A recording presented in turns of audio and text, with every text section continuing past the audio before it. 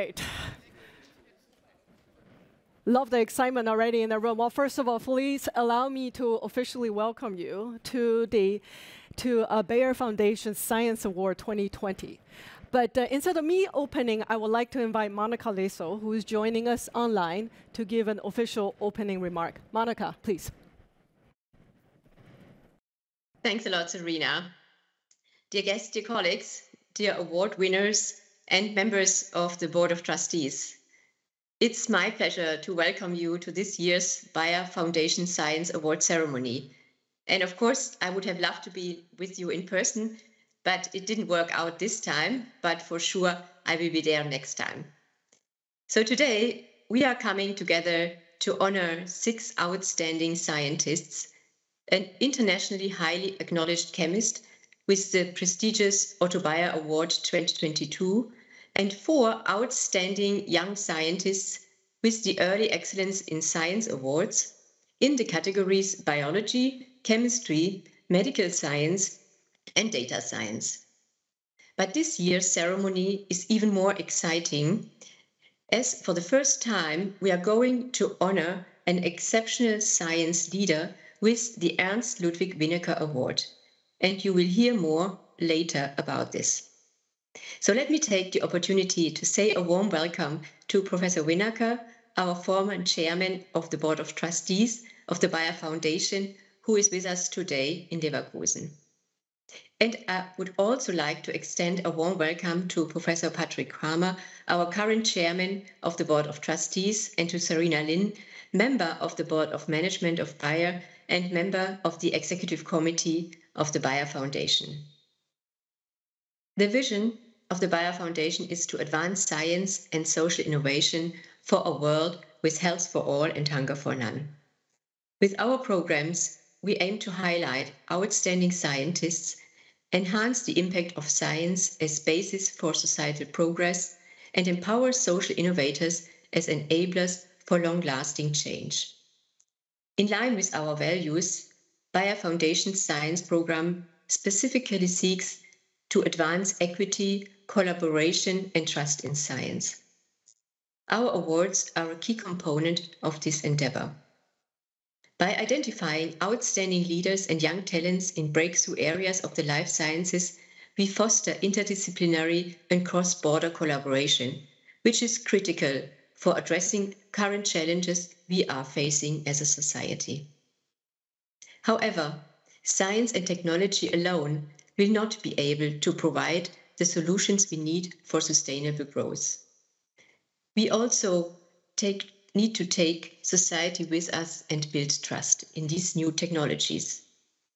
Therefore, as Bayer Foundation, we are not only engaging in early science education in schools, science competitions such as Jugend forscht and youth academies, but also decided, in honor of Professor Winnecker's 80th birthday, to establish a new award, the Ernst Ludwig Winnecker Award, to acknowledge scientific leaders who stand up for science, even in difficult times, and who seek dialogue and also create trust.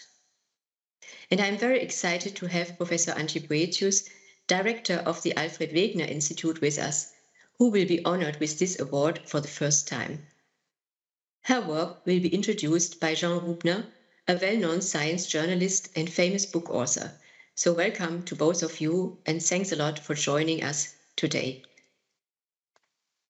But I'm also very much looking forward to hear more on our winners of the Early Excellence in Science Awards. They were established in 2009 in order to honor young scientists at an early stage of their career.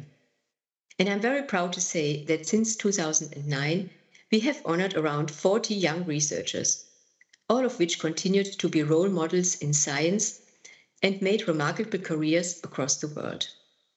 With many of them, we are still in touch through our Bayer Foundation Science Network, connecting scientific leaders from academia with science experts from industry. And every year, we also have the pleasure to honor an outstanding researcher from a German-speaking country with the Otto Bayer or Family Hansen Award. Today, our awardee is Professor Frank Glorius from the University of Münster, who will receive the Otto Bayer Award for his groundbreaking discoveries and developments of catalytic reactions for sustainable synthesis of organic molecules. This is of high value for medical as well as agricultural applications. The list of the 35 Otto Bayer awardees since 1984, including the winner today, and the 12 Family Hansen awardees since 2000, reads like a who is who in chemistry, biology, and medical research. 4 of the awardees received in the following years the Nobel Prize. And not long ago, in 2021, Professor Benjamin List at the Max Planck Institute in Mülheim, who was the winner of the Otto Bayer Award in 2012, received the Nobel Prize for Chemistry in 2021. So no pressure on you, Professor Frank Glorius, and a warm welcome to you, and we are looking forward to hear more on your work during your lecture. So with this short introduction, I would like to hand over to Serena for her keynote remarks. Thank you very much.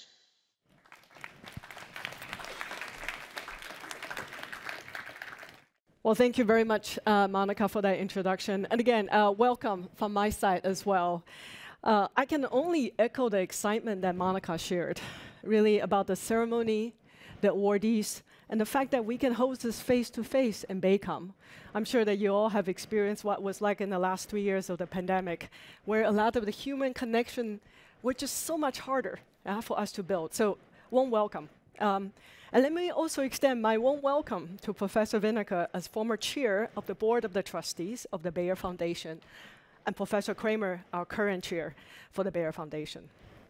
Personally, I'm very honored here today as a member of the executive committee of the Bayer Foundation, and also as representing the board of management of Bayer AG, to have this opportunity to celebrate science and really honoring the outstanding scientists that you dedicate to a better life.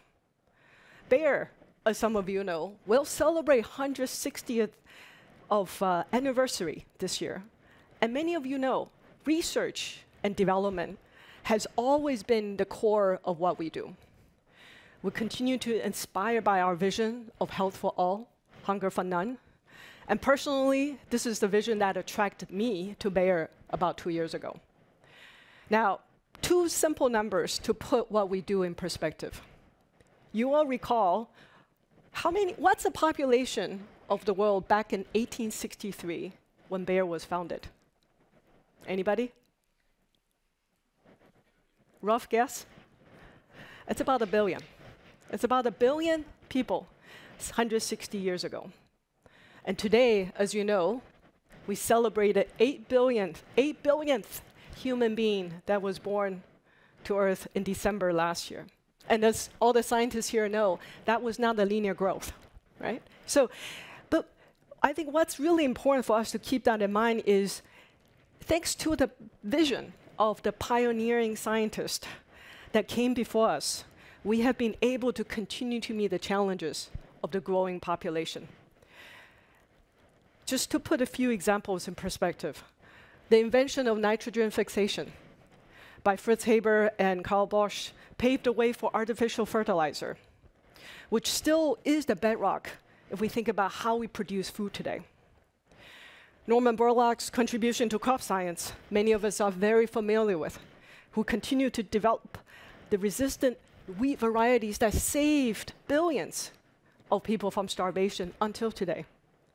Or Alexander Fleming changed the world of modern science by discovering penicillin that allow us to continue to build a good work of how do we think about preventive medicine.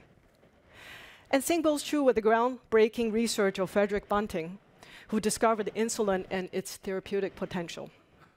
These heroes made a better life for all of us as human beings. And all of us stand on the shoulders of these giants as we continue our work for a better tomorrow. Now, the good news is scientific discovery continues to advance at an astonishing speed 160 years later.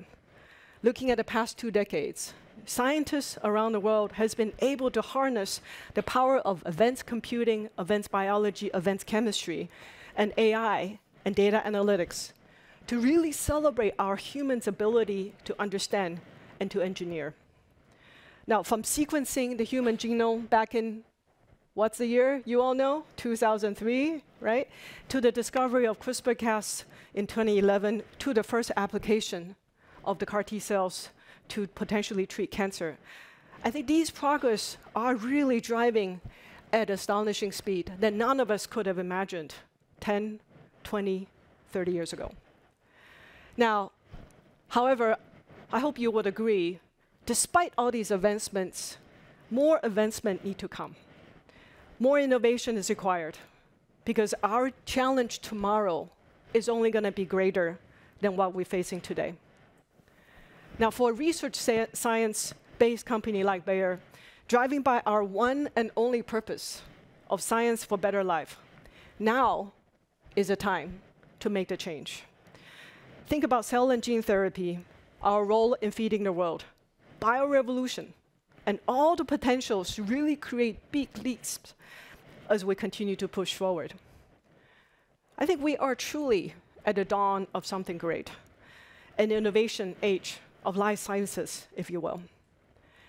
And I think these innovations really come with incredible opportunities for us, solving what we thought maybe just 5 or 10 years ago were unsolvable, curing diseases of what we maybe thought 3 years ago were uncurable. But to do this right, we truly have to transform how we innovate for better. Now, while this vision is fully supported, and we all agree the confluence of biology, chemistry, technology, and data scientists all provide the opportunity to solve some of these greatest challenges, we also need to acknowledge that the only way for us to address these challenges is that we, as a community of scientists, continue to ask the question of what if? What if we could produce more food with less resources? What if diseases like Parkinson's or cancer weren't just being treated, but they were truly cured? What if underserved communities could take care of their personal health and increase their quality of life significantly what we're able to see today? While these challenges might seem very different in nature, but the means of overcoming them could be surprisingly similar. And it really comes down to advancement in science, specifically advancing in chemistry, biology, technology, and data sciences. And of course, at the cell and gene level, that truly is the bedrock of all life on Earth. Therefore, we are here to honor some exceptional scientists, thank you for joining us, who worked on these spaces and will continue to learn about their scientists and their science research throughout the day. So let me conclude by offering the following 3 perspectives. First, despite all the opportunities we see in science, we know that science alone is not enough. And we heard Monica mentioning exactly the same point. Because as we've seen in the COVID-19 pandemic, scientific advancement also requires societal understanding and acceptance. And this is why it is so important that our new Ernst Ludwig Winnicke Award is created to really honor the contribution to the dialogue between society and the scientific community. Secondly, we also know that we cannot be pioneers if we don't constantly challenge our speed of innovation. And to seize new opportunities in a rapidly changing world, we have to create an environment where the best brains can thrive and the best collaborations can happen. And this is why internally, we're setting high expectations of how we want our leaders to continue to engage and develop their teams, to shape really how to have that scientific discussion and discourse could happen freely, and to continue to thrive for performance and drive toward our aspirations. Lastly, we believe that a combination of speed and flexibility, courage and inclusion will create the ecosystem in which breakthrough innovations could happen. Again, we talked about the rapid development of COVID-19. So if success is at that scale is possible, think about what it could do if we can bring that kind of speed and innovation to cure diseases like cancer. I'm convinced that this could soon become a reality, in part of what we're trying to do to achieve here at Bayer. So again, let me thank you again for being here with us and giving me this opportunity to share some of the thoughts. So with that, let's transition to our first award ceremony of the day, the Early Excellence in Science Award. But instead of me talking, let's roll the video and see the achievement of these young scientists. The video, please. Early Excellence in Science Award is important for me because my science, specifically computational work of line of science and machine learning in its application in biology, is acknowledged, and that makes me happy.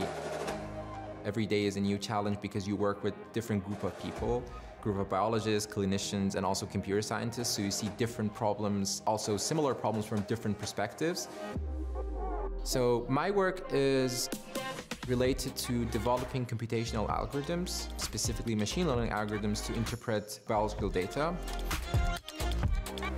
We design models that could predict the response of the drugs that haven't been tested in human trials. That means that in computer we simulate the effect of the drug without really injecting those drugs into people, to see the effect of those drugs, the risk of those drugs, and side effects of those drugs. And that's all possible using machine learning.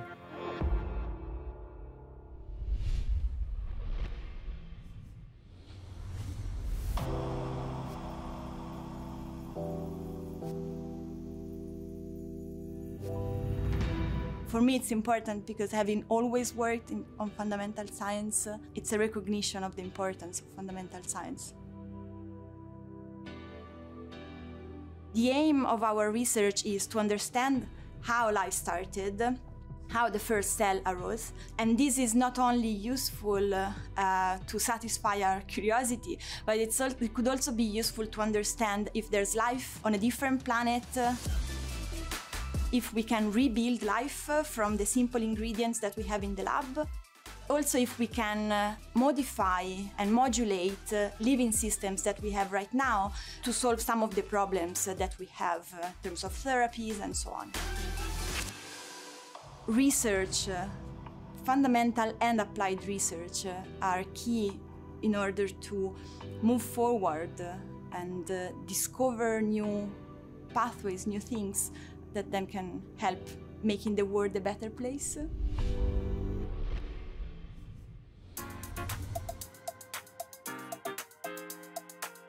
You know, as a scientist, anytime we are able to accomplish something that we only really dreamed about previously, it's super exciting. Receiving the Bayer Foundation's Early Excellence in Science Award is really exciting, not just for me, but for my whole group, really. It's a huge vote of confidence as we try to push our vision of what the future of chemistry looks like. So this research, I think, is important in the long run because every new medicine that we want to bring to market really requires a lengthy discovery process. And the faster that we make that, the bigger impact we can have on society. Those new molecules that are going to change the world are going to be found faster if we have better tools to find them in the first place. I think one of the best things about the Bayer Foundation Science Awards is that it's a pot of money that comes with no strings attached. One of the things about modern grant funding, especially in the United States, is that it's often tied to notions of feasibility on short timescales. There's all sorts of budgeting and reporting requirements, and being freed from all of those really gives us the license to dream big for the future. I don't think I can pick a single wish for 2023, but one of the cool things about my research program is it's very easy to write down a list of wish list reactions, things that we currently can't do, but that if we could would really be transformational. And there's a few in my lab that are just really close, and I'm looking forward to breakthroughs in the next year.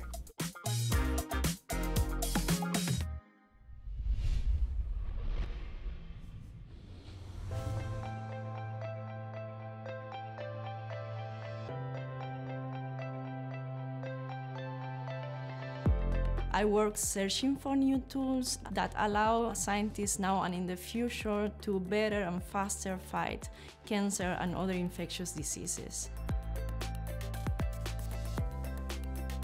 since the early years of my scientific career, I had the opportunity to join an amazing team of scientists and also joining forces with the Cuban biotechnology industry. This work is important because of the emergence of new infectious diseases all the time and the necessity of unravel new therapeutic targets.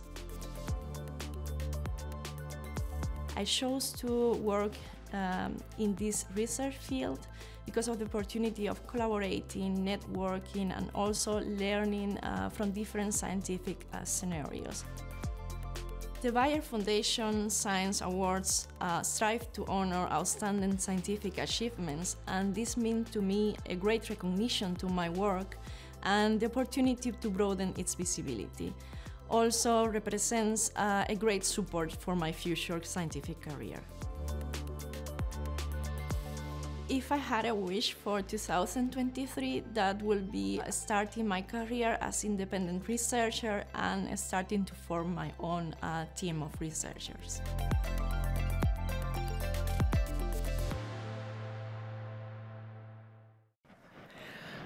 Should we give them a first round of applause? All right. All right, so it is time for us to present these awards to these amazing, outstanding scientists. If I can just pull up my notes for a minute. All right. Excuse me for a minute. Okay. All right. So the first award, Early Excellence in Science Award in Biology, goes to Dr. Claudia Bonfil from the University of Strasbourg, France, for her landmark achievement in the field of prebiotic synthesis of biomolecules capable of self-assembly, and thereby a biochemical systems approach towards the in vitro assembly of advanced primitive cells like stem cells. Dr. Claudia Bonfil, please.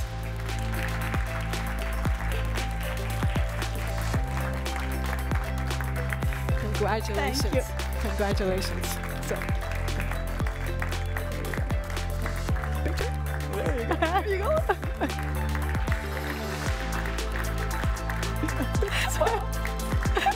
Good. Okay, thanks. We have to do these pictures, right? So, absolutely. Thank you.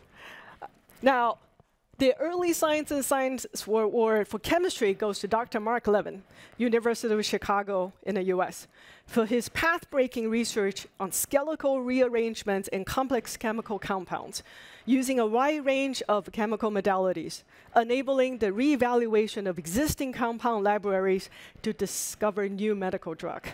Dr. Levin.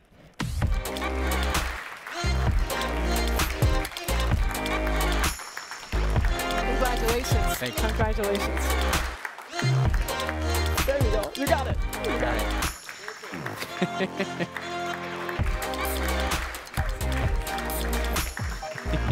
Appreciate it. Thank you. All right. For the Early Science Award in Medicine goes to Dr. Yanira Mendez-Gomez from University of Cambridge in the UK for her pioneering utilization of multi-component reactions, allowing the assembly of highly complex bioconjugates like multivalent antibacterial vaccine or antibody drug conjugates, constituting a great contribution to vaccine production. Dr. Mendez-Gomez.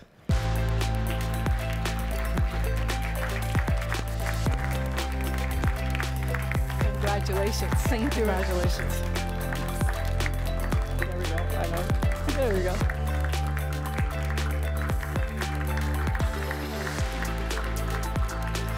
Thank you. Thank you.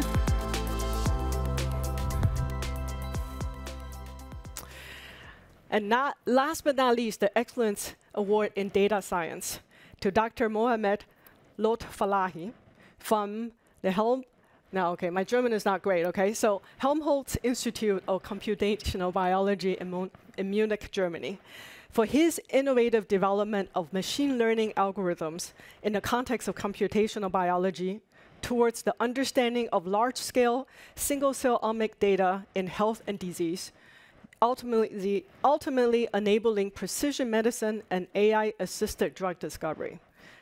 Dr. Lotfalahi.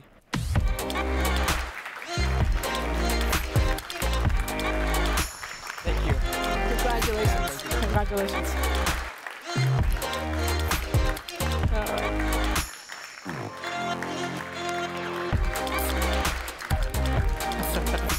Thank you.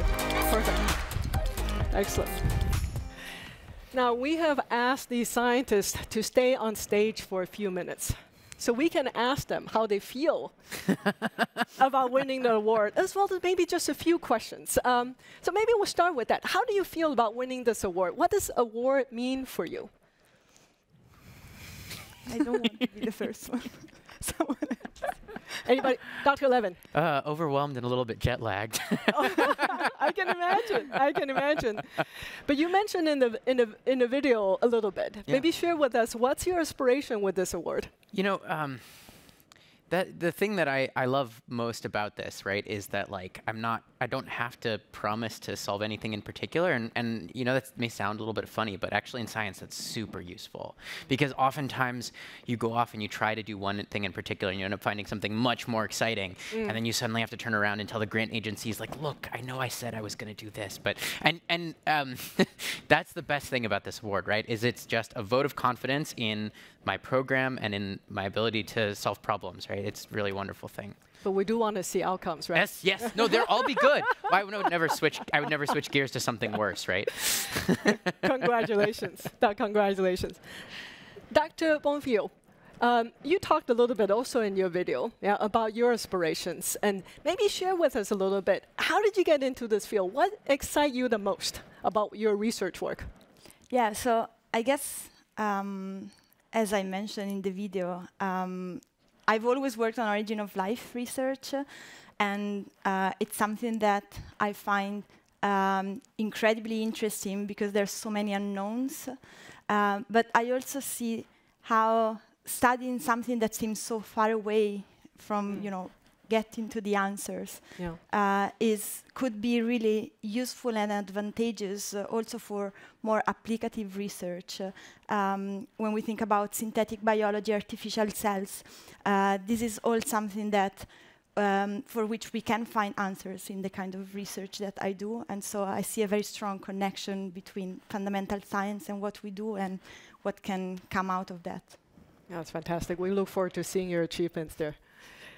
Now, Dr. Gomez, what do you think are some of the biggest challenges for young scientists like yourself in the field you do? Well, in the stage I'm right now, but it's like becoming independent. I believe it's really challenging, like to move forward and kind of translate the way we think, the way we like to do science. I think it's really rewarding because I work in a field more related to chemical immunology, translated to cancer research and infectious diseases.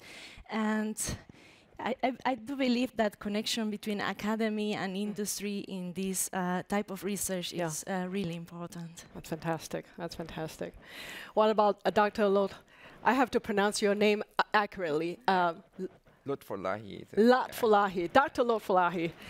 Maybe share with us, data computational science obviously is one, I think, that cuts across many of these foundational life sciences. So what's your vision? Where should this be 2 years from now, 5 years from now?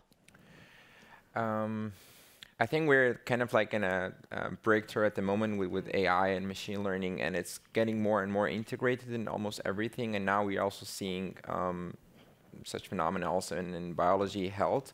So I think in a few years, a lot of decision makings that we're having in terms of both clinicians, biologists, that could be not replaced by AI, but assisted by AI, I would say, because sometimes it brings panic. But but that's basically what we're seeing, and we basically saw that with AlphaFold, that has basically changed the whole protein structure prediction, moving from experimental biology to kind of just pressing a button and then getting a structure for the protein. Yeah. So ChatGPT is a good or a bad thing? I think it's a good one if you can kind of you know, like prescribe medicine and all this stuff. I think that would be cool. Yeah. But not like rephrasing stuff, I think. I'll tell you, my daughter in high school is very excited about ChatGPT. Exactly.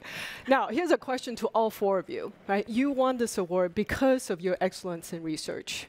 What is the one thing you would like to share with all the audience, not just the ones here, but also for future generations? What does meaning a award like this mean for you, and what is one advice to them?